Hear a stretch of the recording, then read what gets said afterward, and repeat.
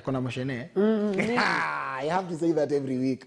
Mpaka kutane na mimi anikataze. And when those ways, I think it's also a way of stealing your style. Like, just make sure that you get a grab of your pulse. Well, that's super exciting. There's so many things that we want to talk about probably on the second segment of the show. Sauti Sol, sijui kama nimeona picha yao hapo. Sijui the details of it, but najua BN is under fire for so many crazy things.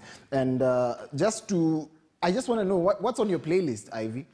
Right now, I'm listening to a lot of course, the new Sauti Sol album. I'm listening to a bit of Angel Bernard, she's an artist from Tanzania, a bit of Nandi, and of course, Fally Ipupa, Ferre. Those are my picks.